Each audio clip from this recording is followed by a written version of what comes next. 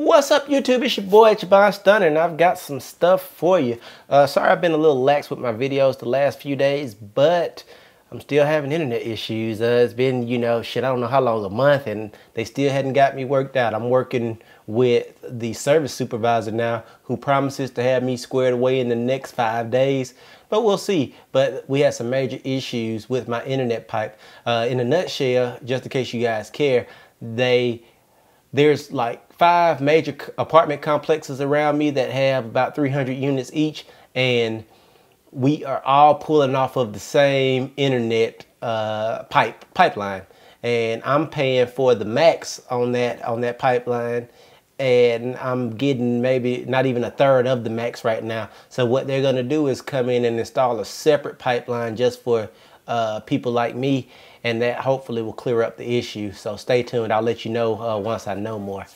That being said, I've showed it a couple times, and I have an original Airport Extreme from Apple, and it's a great device, but I decided that I wanted to move in a different direction. So I went out today and picked up this guy, which is the Belkin N750 dual band wireless router. And one of the things that you'll notice right off the jump here is on the box it says up to 900 megabits throughput. And the cool thing about this particular router, it's got some bells and whistles, but the cool thing about this particular one is that it has both 2 gigahertz and 5 gigahertz frequencies. So if you got some newer products, you can use them with this. And if that use the 5 gigahertz signal, and if you have some of those older products that use the 2.4, you can. And from my understanding, what this device will do is that it'll be switching between those 5 different antennas to try and find the best range for your system, for not only the stuff that you got wireless, but also for things that you plug in to the ports. And here's a shot of the ports that you will see once we get fully into it. But yeah, you've got your main modem port, then you've got 1, 2, 3, 4 ports, 2 USBs for wireless printing, or like an airport kind of backup system. You can plug a hard drive or something in there, and I'm pretty sure those are USB 2.0 ports. Been cool if they were USB 3.0s, but yeah, they're 2.0 ports. It says right here on the back. So enough of me talking, let's get it open. This thing was on sale at Best Buy today for 90 bucks, which is why I picked it up, because $90 is not that big of a deal for as investments go. When you're investing in a router, that's fairly cheap. And from what I hear, this probably is not the greatest router, but it gets the job done, and it does it really well. So when I say it's not the greatest, when you start talking about unleash your network, when you start talking about what you could spend on a router for under $100, this is a great solution. You see right away that it has the router setup guide. You guys don't care about that. Let's open it up and see. And this is unusual, guys. This router came with the power already plugged in and an Ethernet plug already plugged in, which I find is kind of weird. I don't know that I like that. So we'll unplug it. We'll take out of its double shell here, and ooh, it looks good. Looks really good. It's got a really cool, it's kind of like that piano finish that the original PlayStation had. Feels really good. It's light, it's plasticky. But yeah, it seems like it's built kind of weird. I mean, if you look at it, it's thin in the front, fat in the ass. I mean, I guess that's cool. But yeah, as you look, here are those ports. You got your modem, LAN ×4, 2 USBs. If I can hold still, reset button. and you got your 12-volt power. So that's cool. Let's see what else we've got in the box here. Other than the things which is your power and your Ethernet, there is I don't need that. They give you a little thing to show you how to plug it in to the wall and all that kind of stuff.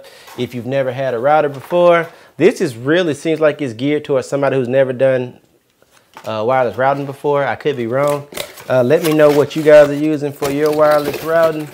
I'm pulling the box apart to see if there's anything else, and there isn't. There's this one CD that tells me I need to run it to install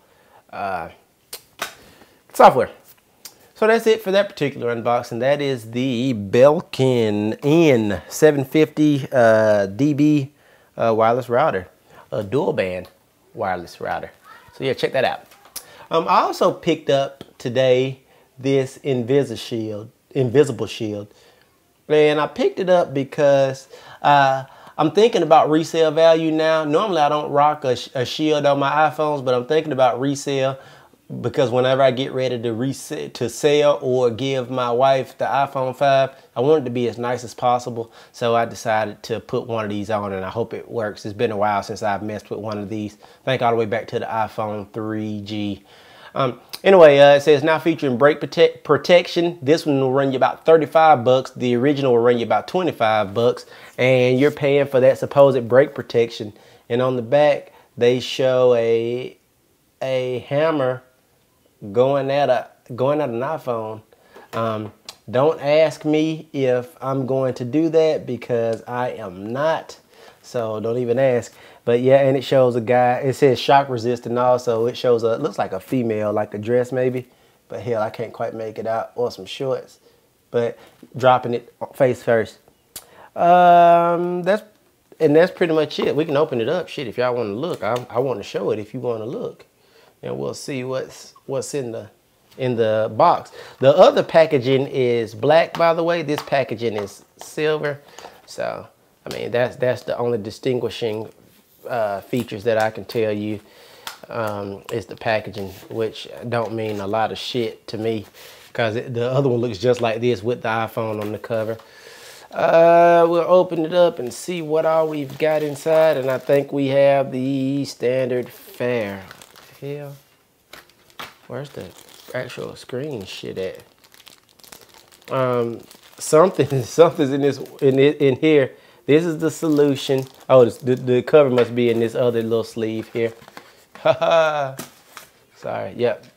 There's the actual cover that I paid like a fucking fortune for, if you ask me, because that's ridiculous for a cover. But I bought it partly so I could show you, and partly because I do want to protect the device, and that's supposed to offer the most protection. It's got some sort of funky, this is like a spray bottle. Let me zoom so you can see it. Application solution shield. Then you've got instruction manuals. You got the wipe me down, and then you've got the rubber squeegee. What's standard with their application kit. But yeah, that's all I got. This is from Zag. Zag makes good stuff. They've been around for a while. So we will go through the application here in a little while, and I'll show you my iPhone, hopefully with it applied correctly. That's all I got for this double unboxing. That was the Zag Extreme and the Belkin N750 router. Hope you liked it. If you guys got questions, ask them. I'm out. Peace.